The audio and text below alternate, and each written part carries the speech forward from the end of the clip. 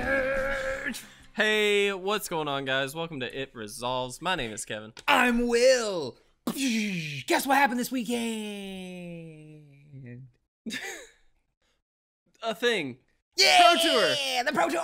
Yes. We're going to talk about the Pro Tour. Yes, I guys. love watching professional magic. We're really excited. Today is Pro Tour coverage. Pro Tour Hour of Devastation, obviously, was this past weekend, and today is our standard episode, so it just makes sense. Yeah, it does. Before that, we do encourage you, before we get into the episode, follow us on Facebook, Twitter, Twitch, Instagram, Patreon. Is that it? I don't normally do this, so I don't know. Facebook, Instagram, Twitter, Patreon, Twitch, All the above. Gmail. Gmail. Follow us on Gmail. We still haven't gotten a random email, and I'm excited about when we will. I want to see what it is. I can't wait. But yeah, guys, we encourage you to follow us. We encourage you to hang out with us, participate. We always do questions of the week, deck techs of the week, things like that you can participate in. So yeah, follow us, hang out with us, comment, like, don't like, eat food, drink things. Yeah. Whatever things you got. I don't know. Grab yourself a beverage. Guys, this is going to be hopefully a little more in-depth. A lot of speculation around the format of Standard right now. It kind of cracked hours wide open. Once the guys at the top do their thing, us little bottom feeders, that's me. I suckle on the information that I gather, and then I spew it back at you. This is a really gross image. Kev, it's you. I spew it back at F&M when I'm playing these decks that I saw the pros play, except I made some little changes that I think are for the better. I was wrong. Pretty much all the time. But yeah, that's what happened, and I'm super pumped to get into it. Yeah, I am too. Before we get into it, though, we have our random card of the day that we always get to do. Oh, yeah. I'm excited for this. I always am. 3, 2, 1. A classic card. Child of Night. 1 and a black for a 2/1 vampire with lifelink. Like, all right, these go in your core sets. These go in your intro decks. These go, I mean, it teaches you a lot of fundamentals about Magic, right? Yep. So lifelink as a mechanic, of course, and then the value of a 2/1 creature versus a 1/1 creature. That's the big one for me. Yeah. Is you think you include more of these in 1/1s for one? Not always, because they simply die to 1/1s. Yep. That was one of the first lessons I ever learned, is that toughness matters a lot. It does. No, you're exactly right. I mean, 1/3s are better than 2/1s. That's all. Usually, I'll say. Yeah, most of the time. Yeah, I mean, you're exactly right, though. This is definitely a core sort of intro card. For any of you who started out, you probably played with this card. Yeah. You know, it's just one of the classics. It is a really good card to teach you about core mechanics and power and toughness, and so I like it for that reason. Other than that, it's just classic. It's nothing too crazy good or anything. Obviously. No, not at all. I think in Vampire Tribal it's fun, but like other than that, and you play way better stuff at 2. Oh yeah, Child of Night, you definitely do. But I mean, it's a cool card. In limited, good to see it. Limited, it's fine. Yeah, you know, it's just fine. I would say.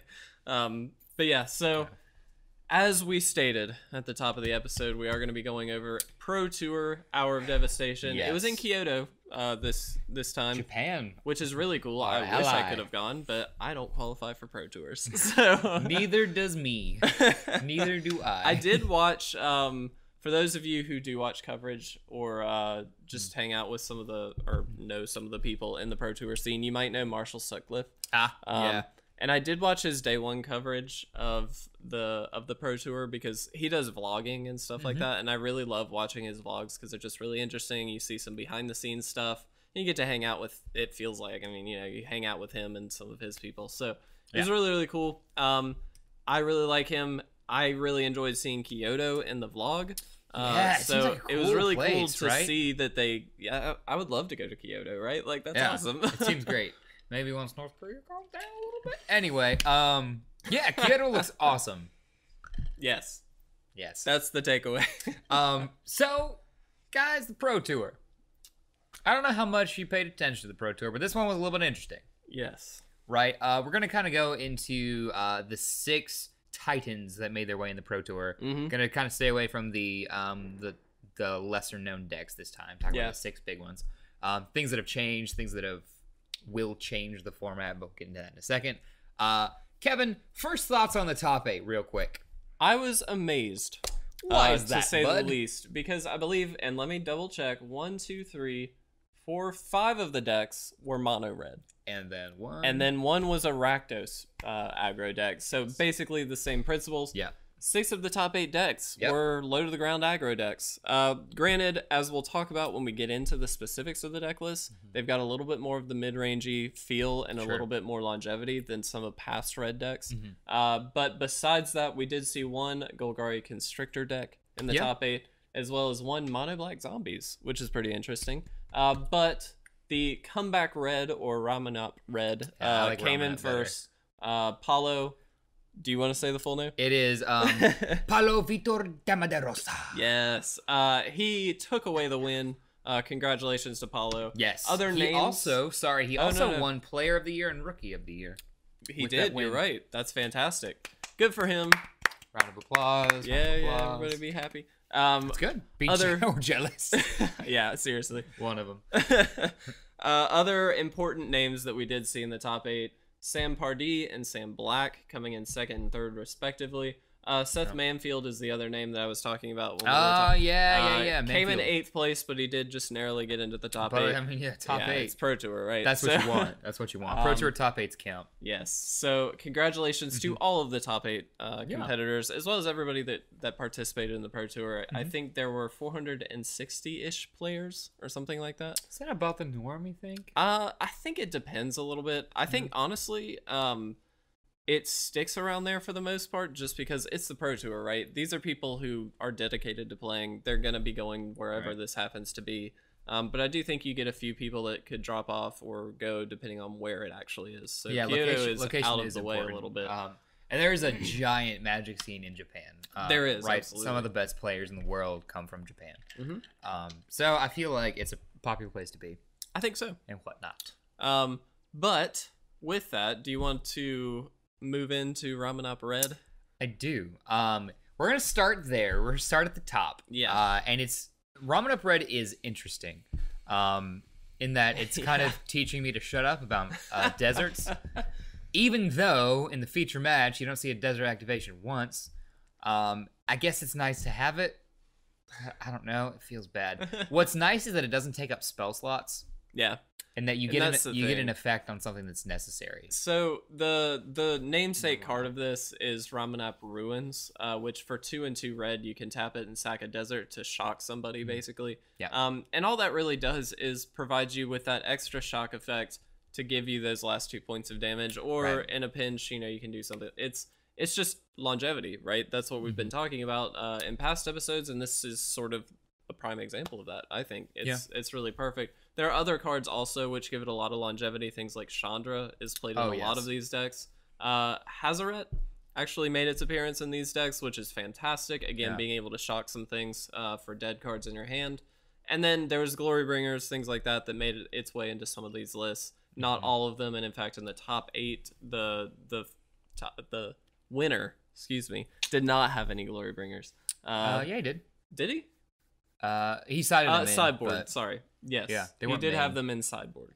Yeah. My apologies. I saw him play them. Oh no, we did. Yeah. Another card that did make its impact was Abrade, which I'm really happy to see. Oh, Abrade is such a good card. Abrade is excellent. I think Abrade might make its rounds through standard for a while now. Deals 3 damage for 2, which is fixed lightning bolt, and I think it's honestly fine. Yeah. I harped on open fire once being just a really terrible lightning bolt. Abrade feels like the nice balance. Yeah, right. I agree. And you still get choose or destroy target artifact. Yeah, it's. Do you? Never mind. No, I don't like it more than bolt. Never mind. No, I'd say the the option to blow up an artifact is enticing. It's nice. It is. It's great. But the efficiency of bolt, I think, is too. I do think that this gives outs to, and I may be speculating here, moving this card in. I'm looking at modern now. Something like Abrade. You would not necessarily switch it out for lightning bolt, but if you're against an affinity deck, if you're against something like that, do you sideboard these in? You know what I'm saying? If you are, well, no, it's not to target player, so burn doesn't really need it. It's just a thought, right? Because I feel they're like creature heavy, they're artifact heavy. This hits everything. Is it worth it? Is it small enough that you need to do?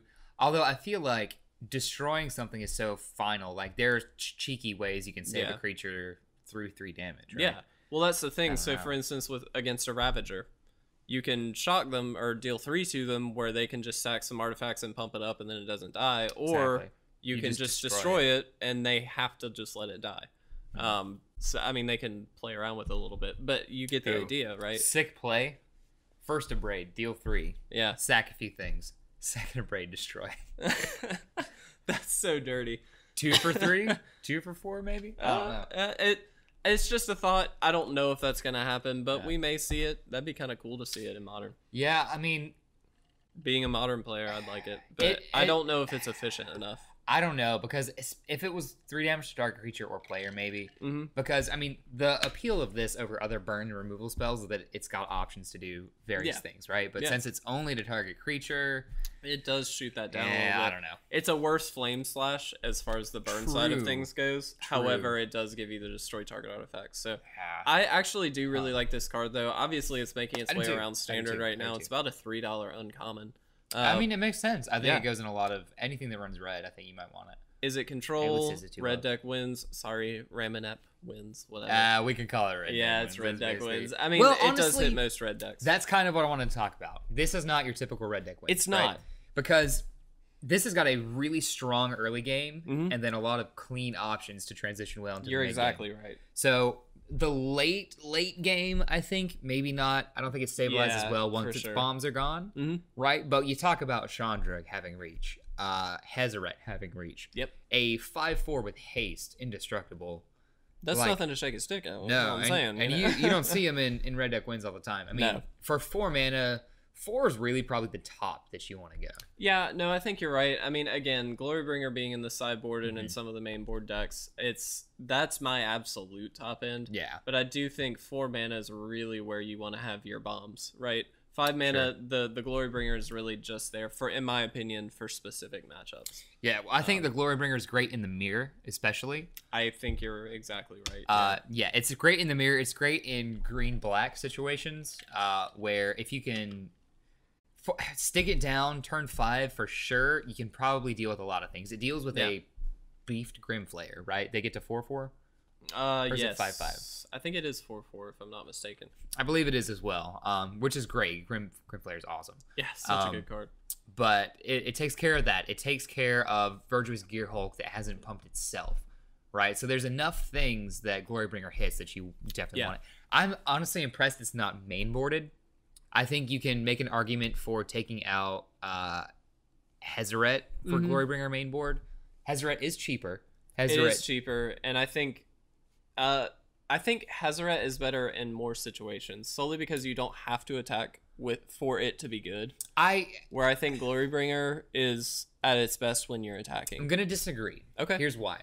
Glorybringer at turn 5, and you can kind of make a case for Hezeret being turned on at turn 5, but Glorybringer has no restrictions. Once you get 5 mana, it is online. You can start shooting things and swinging in for 4 damage. Yeah. Reach being important in aggro and red decks. Glorybringer has flying, has haste, blows up a thing. Agreed. Which, that's fantastic. Hezeret doesn't give you creature removal. It does not. It makes you pitch a card, which really, if you're pitching a card, it's going to be dead. Fine. Yeah. Probably. You're going to draw lands. You discard your lands. Right. Probably. But that being said...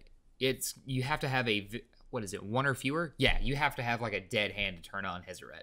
With Glorybringer, you have options just to, I don't know, keep drawing good stuff. You don't have to pitch things to make Glorybringer good. Agreed. Here's what I like about Hezeret, though. It's a repeated effect that you can do essentially as many times as you have the mana to do it and the cards in hand. Yeah. And assuming that you do have the cards in hand, which ideally you're only going to have 1 or 2 by the time you play this, you discard a card, deal 2, then you get to attack for 5. And that is a solid turn 4. Like that, or turn 5 probably. But like you can make that happen. Well, it has to be turn 6 here. Well, no, but here's what I'm thinking. On turn 4, you drop Hezeret. Yeah, you're saying you have a card in your hand on the next turn, you discard it using his effect, and then you get to swing in. Do you see her effect? Pardon me. Perfect. I should be politically correct. But you know what I'm saying? Like 5 damage, you single jack a lady, no need no man. I also think the indestructible is relevant.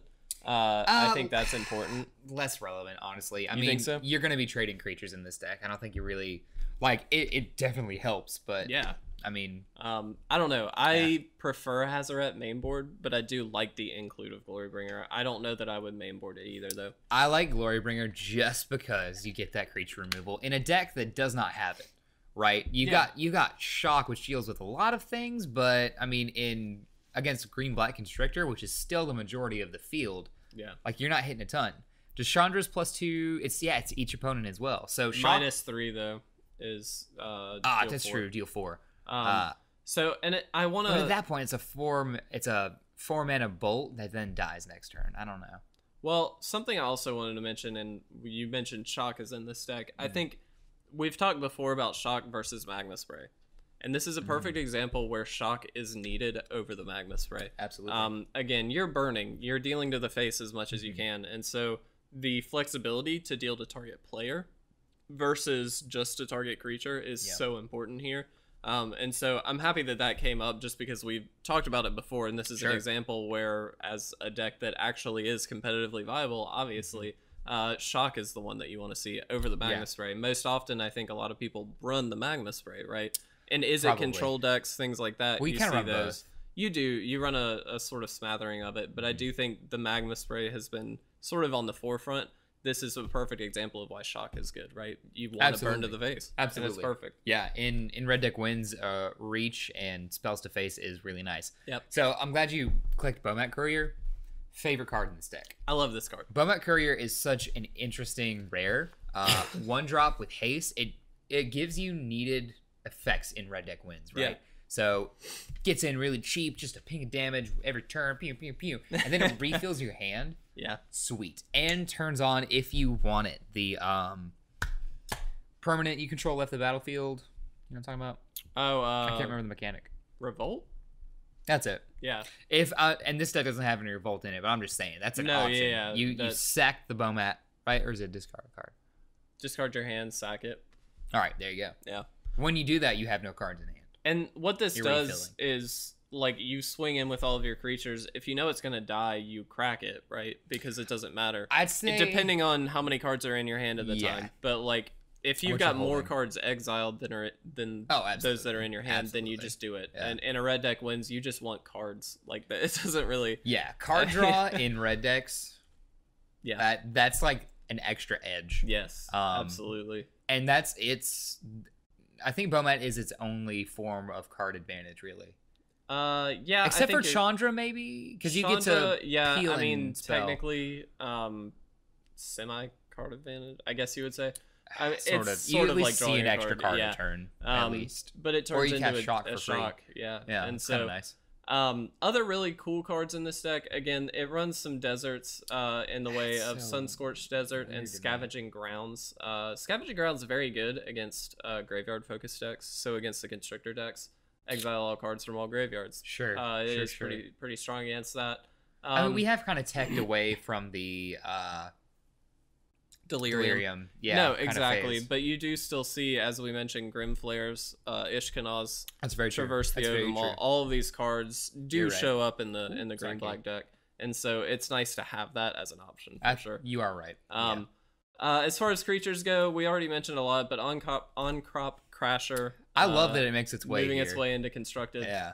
Earthshaker Kinra is an interesting one. Very strong card. I think. I mean, we're seeing Earthshaker Kenra and Hazaret particularly spike in price. And I think this is why. Yeah. So this deck got spoiled. I'll say spoiled, but a form of this deck was released on YouTube for a while. Yep. Or a while ago. And then we started to see Hazaret and Earthshaker kind of like rise up in price. This is the perfect deck for Earthshaker. I understand now why Earthshaker is what it is. It's vanilla creature form, not awesome. No, but then it's Eternalize. Yeah. No, you're exactly right. A 4/4 with haste for what is it, 6? Yeah. And this is what we're talking about. It gives you longevity. It gives you mid to late game plays that most red decks up until now haven't really had. Yeah, this is the perfect standard for a red deck like this to come out. It is. You've got access to so many cool, like Village Messenger turns to a 2/2 with haste. Yeah. Eventually, like ideally, even if it not doesn't. Haste, Menace. pardon me. But even if it doesn't, it's still a 1/1 with haste, and that's exactly what you want. Like you just have so much potential upside on the mid to late game, and then just a strong early game, as any red deck would. Another one, Carry Zev, very cool, as a 3-of in the top in the winning deck list. In the main board. The main board, yeah. And it's that one's really interesting to me. I think it's cool because I'll have to check the other lists, but if you're running the mirror matchup, this doesn't die to shock. Right. And this gets you an extra attacker every turn. Yeah. I think it's really sweet. It's really solid. It looks like from the other deck lists, they're running 2 or 3. Yeah, I think it's a good include. Yeah, definitely. Really, really cool. Smattering of sideboard cards, Chandra's Defeat, Aether Sphere Harvester, things like that. Pia Nalar makes a comeback. Happy to see Pia.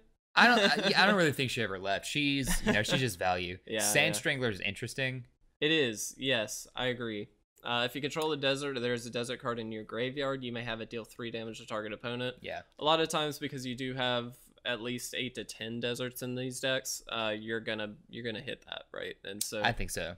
It just gives you a little bit of extra damage. Yeah. Savage Alliance is a card I'm really excited about. I just like these alliance cards. I think they're pretty interesting. So to see this, I hadn't seen that pretty one. Cool. Escalate 1. The Escalates. Yeah. It's an Escalate card. Yeah, correct. And then Glorybringer, some extra Chandras, stuff like that. So very cool to see Red Deck winning.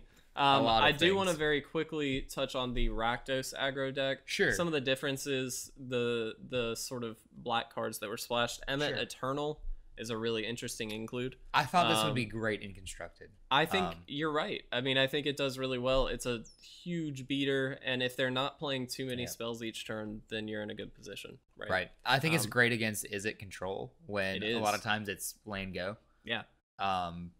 So he's gonna stay pretty heavy if he doesn't get counter. That is. Yeah. Now they're spell heavy, so they don't. Mm-hmm. They'll die eventually, but a 5/5 for 3 is nothing to be ashamed of. No, not at all. I also really like Eldrazi Obligator. This is a card I really like. And when it was first brought into Standard and some of the Eldrazi decks were running around, there was a variant that ran the Obligator, but it just wasn't as strong as some of the other variants. So I'm happy to see this make a little bit of a comeback.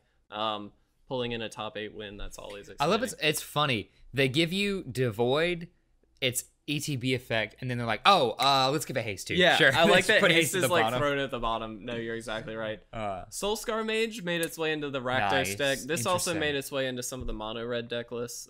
Just a very strong prowess trigger, things like that. This is a weird card in that it's got pseudo infect. Yeah, right. Against creatures. No, I agree. It is a little weird. I think red deck wins players, guys who are building Ramen Up Red, side Soulscar Mage against Hazaret. Yeah, that's how you kill it. No, that's a really good point. Yeah, that's solid. How you kill it. I really like it. It deals damage in -1/-1 counters, not its actual damage. So, yeah. No, it is an interesting include, and I do think it plays to that against the Indestructible pretty well. So very cool. Collective Brutality. If you're playing black, you might as well have it. Cut to Ribbons. Yeah, one of your favorite cards. I put it in Is a Control. Yeah, because I had the thing that gives you energy, tap for any mana. So Ribbons was my extra win essentially, my reach thing. I think Cut to Ribbons is awesome. Cut to Ribbons, if you don't know, is sorcery, 1 and a red. Cut deals 4 damage to target creature, so it's a worse flame slash. Is what it amounts to. Ribbons, however, X and 2 black, with the aftermath effect. Obviously, each opponent loses X life. So it is very strong and scales very well. Just a solid card. Incendiary Flow, just more burn. I think that's about it. For the differences, yeah. The Ifnir Deadlands. Right. Yep. Sack a Desert, put 2 -1/-1 counters on target creature an opponent controls. That is an interesting include. Again, it plays with the deserts, Ramen Up Ruins being in this deck and stuff like that. It's removal. I kind of like that more than the Ruins. Yeah. Because it's removal.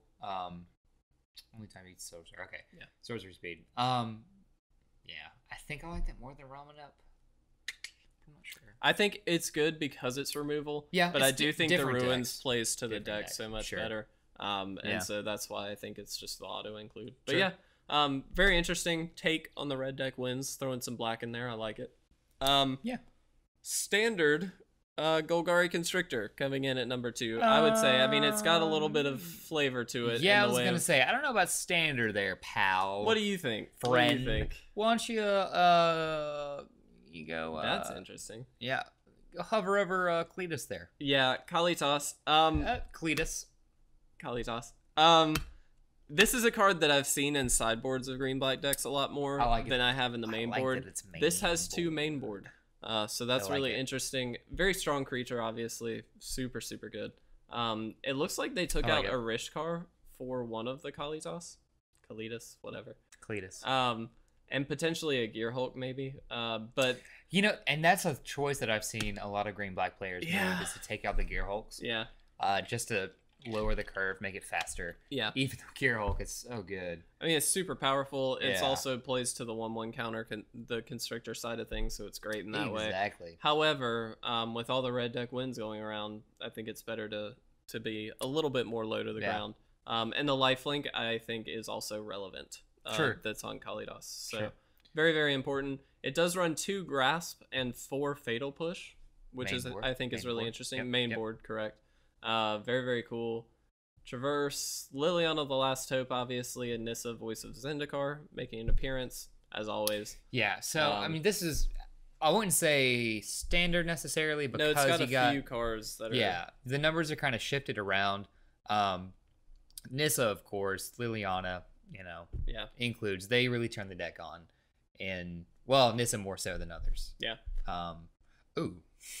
Gonti, Lord of Luxury in the sideboard. Yeah, well, no, that actually makes sense. Most of the green-black decks have run that in the sideboard already, so that's no surprise. I think Gonti's so busted. Yeah, he's super good.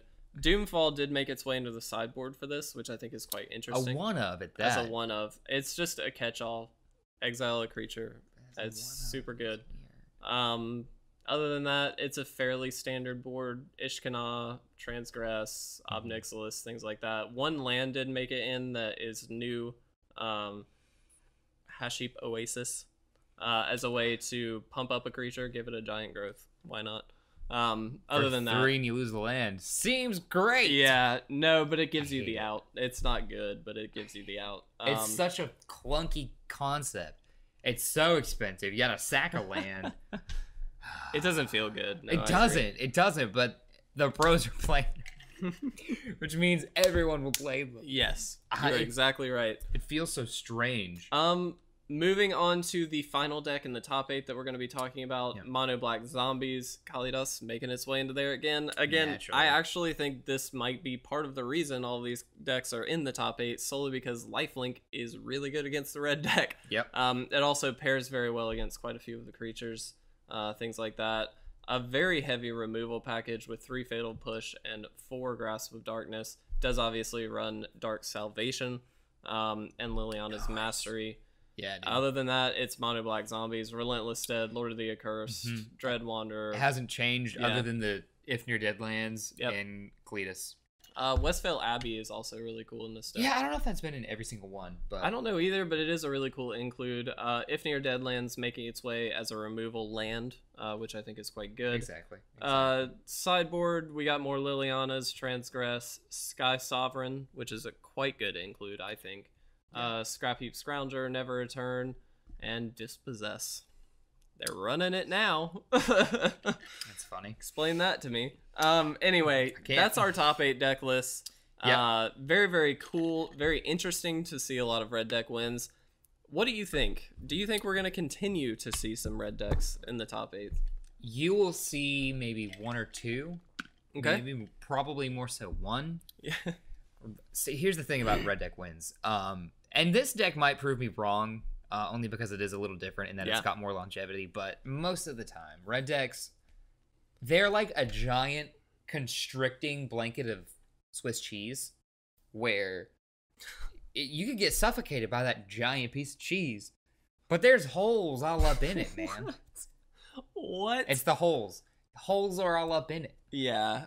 So sure. Fatal Push hits almost everything. Yeah. Other than Hezeret. Hezeret.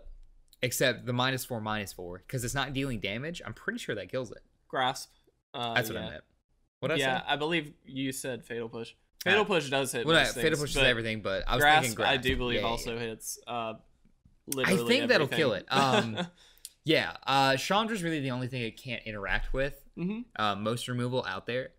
But even so, like, mono black zombies outclasses most creatures here until you get your Earthshaker flips. Sure. Until you resolve a Glorybringer. I also think a card that we haven't seen at all is Bantu's Last Reckoning, and it wrecks house on this. Like, I don't know if it's... I think it's a sideboard option for black decks. Exactly. And that's what I'm... I don't think you mainboard it by any means, but I do think sideboard option, because we've seen so many red deck wins and so many sort of low-to-the-ground creature-based decks, I think some of these zombie decks and even some of the Constrictor decks are probably going to start running in the sideboard as a 1 or 2 of a Bantu's Last Reckoning. Well, here's... it gives you the out. Giving it more thought. Yeah. I don't know how much you get to stabilize, though, after you resolve a Last Reckoning. I think it depends on how many cards are in their hand at that point, and that's where you have to time it. I mean, that's fair. That's fair. But Bantu doesn't kill Hezret. It does not. However, the first 3 turns, they're going to be playing their 1, 2s, and 3-ofs, which means at that point, they're probably going to have 1 or 2 cards in hand, and assuming they don't have the mana or they haven't gotten the, is it Scrap Heap Scrounger? No, it's not. What is Bomat Courier. Bomat Courier. That refills their hand. Assuming they don't have that, you can just steal a game with the board wipe, because they're not going to be able to refill their hand in time to make it out of that. I mean, they're just not. Well, they really effectively have another turn, because you're going to be on back to turn 1. That's fair, but they're only getting 1 extra card out of that, and in a red deck wins, while that's good. But if it's Hezret, though, but that's you're depending on a card. I mean, that, I don't know. That seems... If it's Hezret, though. If you are throwing a sweeper at a board that you lose creatures to, probably, if you're, let's say, Black Ring Constrictor, for instance, you're going to lose creatures to. Unless you've got Nissa out there who can just flop a plant down to block Hezret. Or Liliana, the Last Hope, to deal with any low-to-the-ground threats. And that's the other thing. I mean, Liliana does kill a good number of your creatures. Yeah. I just don't know that that's an out enough. It saves you a turn. I just don't know. It might be too difficult to stabilize after that. I mean, it might be, but I do think it's... And they're not. And that's fair. I do think the land's not untapping. That's a huge deal. But I do think it's a worthwhile consideration at this point. It solely is. Because there's so many. Yeah, I mean, and that's fair. When there's a standard with a sweeper, right? Creature-heavy strategies just become all that more vulnerable. And here's a deck that I was hoping to see when ours released that we didn't see. Grixis Control. Yeah. Yeah. And that, I think, would run the Bantu's Last Reckoning solely because it's a control deck and it doesn't matter. But I was hoping to see it. I think it could have a very good matchup against the red deck wins because it has so many answers. I think it's missing its top end. That's what I'll say. I think Nicol Bolas is not a reliable top end. There are standard decks going around with him as the top end, though. Not necessarily competitive. Where they at, though? Yeah, exactly. They're not in the top 8, though. But here's my thing. So if you're going a control route, you get more options. So you can run Doomfalls. You can run Never to Return.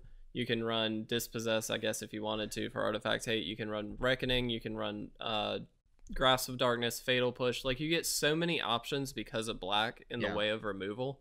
That you will find ways to answer these decks. I'm not saying, I think you're right. I think the top end isn't necessarily there. But I do think you have a lot of options in the way of the removal package if you go that way. Sure. And I mean, maybe it becomes just a Planeswalker control deck. Maybe. 2 of Nicol Bolas, 2 of Liliana, 2 of Chandra. Chandra. You have Obnixilis also, if you want that. But they keep you at least threatening.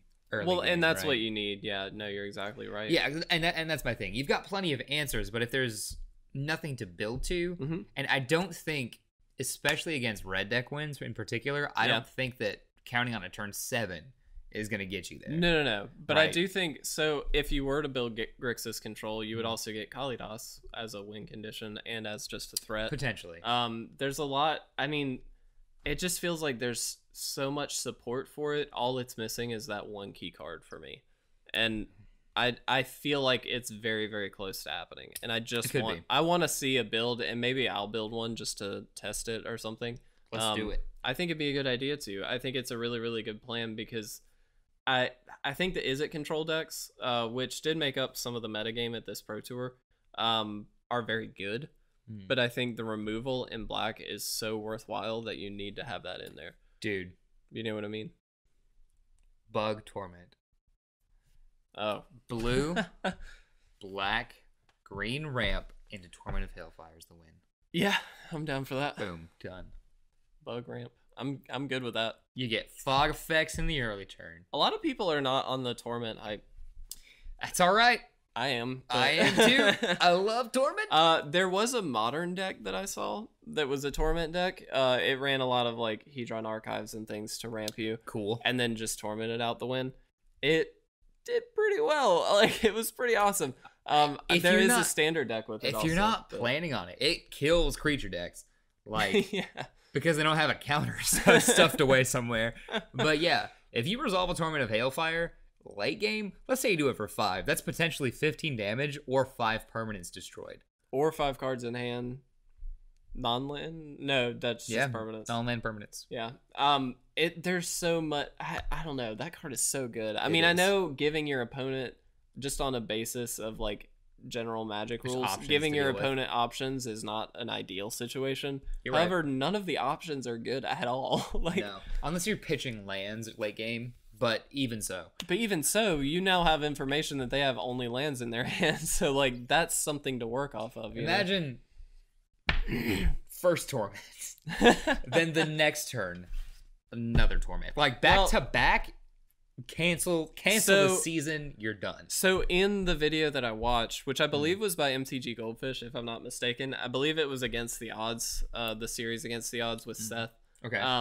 I believe, if I'm not mistaken, he ran a torment, and then they countered it, and then he had mana. He left mana open to torment again, just because he knew they had the counter. Genius. Like, you just torment for a few, and they're like, "Oh, well, I have to counter it," and then you torment again for like 1 or 2 more, and just wreck house. Like, it's awesome. Yeah, torment is sweet. Torment is a very especially cool in a format like Modern where you can get it again. Yeah. Ooh, that's dirty. Ooh. Snap. Question. I was gonna say question. Does Snap still give flashback as its cost, so you can pay whatever X and still you can still do it. Yeah, pretty good. Fat caster into torment. No, that doesn't work. It's only instant. No. Never mind. But you can snap into it. Very cool. Anything else you wanted to mention about the Pro Tour? Oh, another deck that did show up that was not in the top 8. Green Red Ramp. Yeah. Hitting some old school Eldrazi, Ulamog making a comeback. It didn't obviously perform super well, but it did relative. I mean, I saw some feature matches with it. It was a cool deck. Yeah, definitely. It just, I don't think it was fast enough. I think there's so many low to the ground decks right now. That... I mean, this really got injected with Ramen Up Red. So yes. It skirted in under so many things. It definitely beats the Red Green Ramp deck. Yeah, absolutely. I'm surprised, honestly, Mono Black didn't perform better against it. Yeah. It seems to me that Mono Black would outclass it eventually, and stabilize better. Maybe. I mean, most of their creatures come back. Yeah. No, apparently not. But I'm surprised. Well, I mean, one of them did. Yeah, I was gonna say one of them did. Maybe it's Cletus making the difference. I do think that made a fairly large difference because we see it in the only other 2 top 8 decks. So Cletus. All right. Anyway, I don't know. I thought of a bluegrass intro to Cletus, Trader of Get, like the mini series. I was just on his rocking chair in Get. In Get. Yeah, straw. Is that not a plane? Is Get a plane? Yeah. I don't think so. It says Cletus, Trader of Get. I don't know, to be honest. Are you looking it up right now? I am. Yeah, I do think Cletus actually does make a difference in a lot of these decks, though. You see it in the 2 top 8 decks, and its lifelink, it matches up against the creatures really well, which is pretty awesome. So, what's up?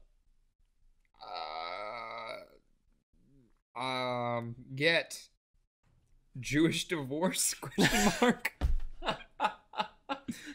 Trader of Jewish divorce. That's hilarious. When Jewish couples divorce, they must obtain both a civil and Jewish divorce. Kit. It is the